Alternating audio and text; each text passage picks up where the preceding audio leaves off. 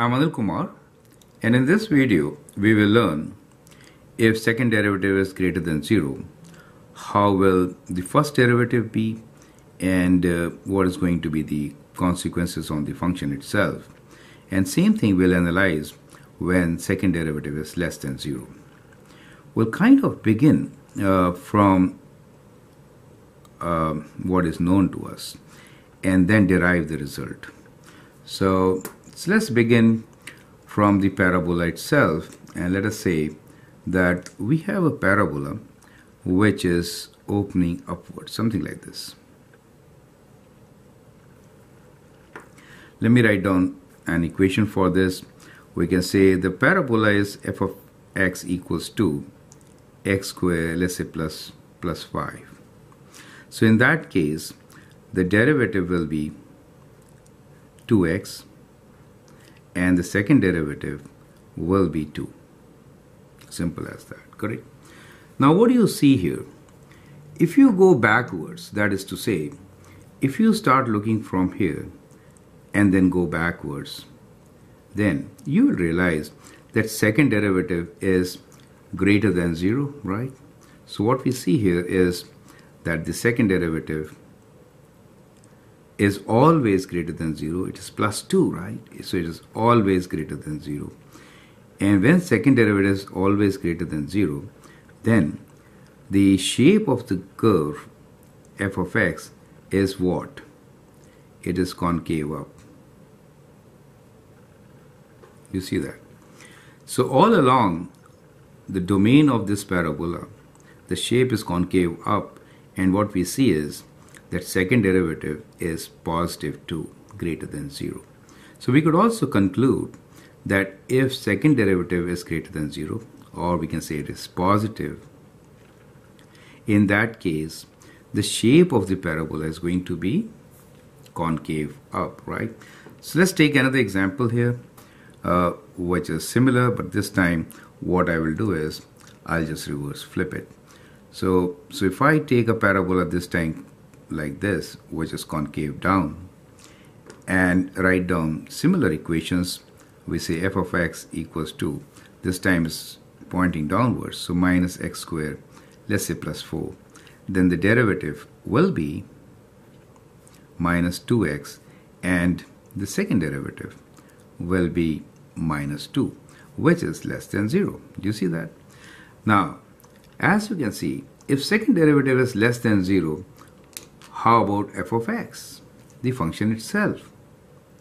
So what we conclude here is that if second derivative is negative, less than 0 means negative, in that case f of x is concave down. This is a general result and it will always happen. So in this particular case for a parabola, what we saw is all along the domain of the function. But in some functions, if I have a function which is kind of like this, let me sketch another function here. And this time, let's take combination of concavity. So if I have a function which is kind of like this,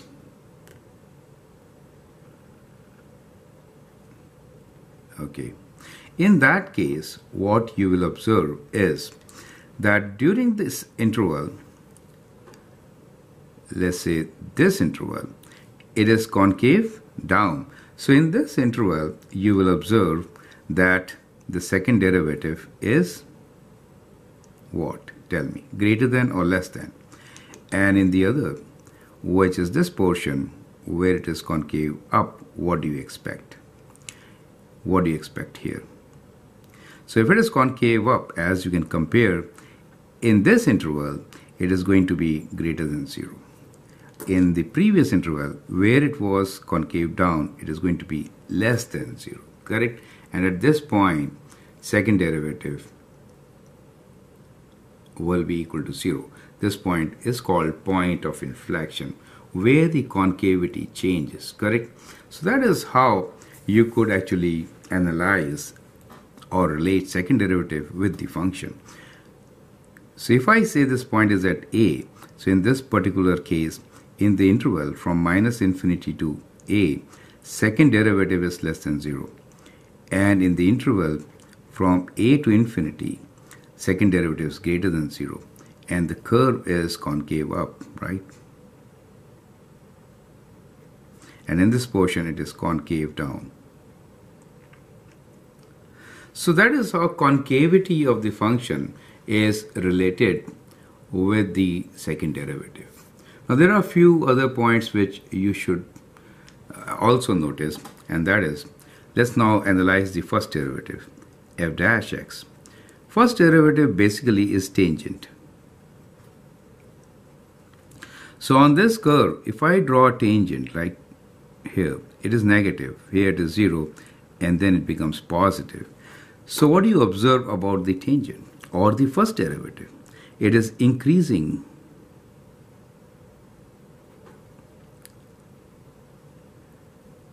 in the interval, right? In the interval. So it goes from very high negative value, it goes from negative value to 0 and to positive. Do you see that? So it's always increasing as you move from left to right. In other ways, if I draw the first derivative here, which you can see is 2x, so it is basically a line which could be kind of like this, always increasing, right? So this is increasing. On the other hand, if I draw minus 2x, then it will be kind of like this, which represents the first derivative of the function. So it is always decreasing. Do you see that this minus slope negative 2 gives you that decreasing point of view, correct? So the second thing which you observe here is that the tangent, so tangent is always, slope of tangent is decreasing for concave down and increasing as you move from left to right. So in this particular case, slope of tangent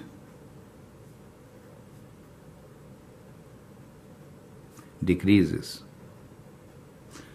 from left to right.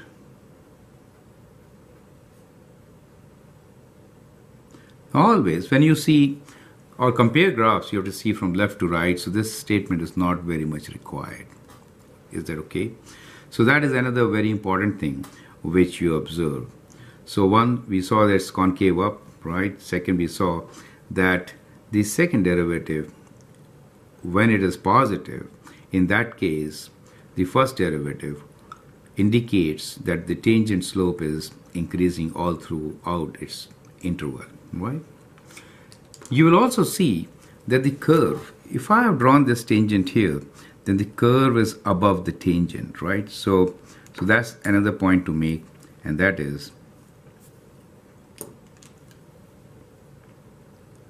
f of x lies above tangent line. And on this case, f of x is, if I draw a tangent here, let me draw one and show you. So if I draw a tangent here, the graph is below the tangent. Do you see that? So in this particular case, f of x lies below tangent.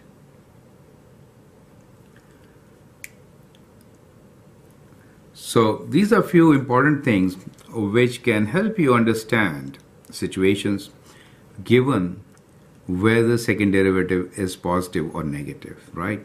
So let's summarize. If the second derivative is greater than 0, that is positive, graph of the function is going to be concave up, and the graph of the function will be above the tangent.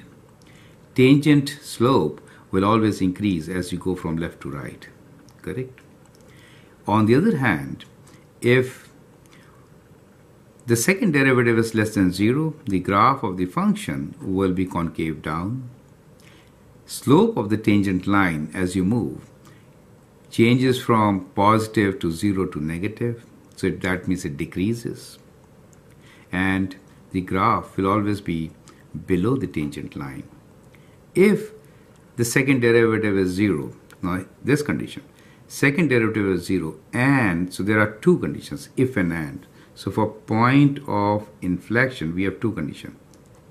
If the second derivative is equal to 0, and this is very important, and concavity changes,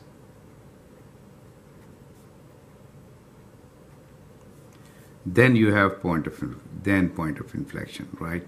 Then point of inflection. So there are if and conditions. If the second derivative doesn't change from negative to positive or positive to negative, then you will not have point of inflection. It's very important to understand that part. Okay, I've been taking example where the second derivative is 0.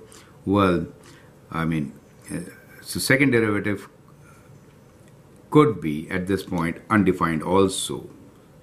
So that the critical point will be, so which we'll take a few examples, 0 or undefined. Let me add here. Right, 0 or undefined. There could be cusp or a corner. Then also the concavity will change, correct? Especially in the radical function. Anyway, this gives you some introduction about second derivative. Knowing second derivative, how can we get back to the function?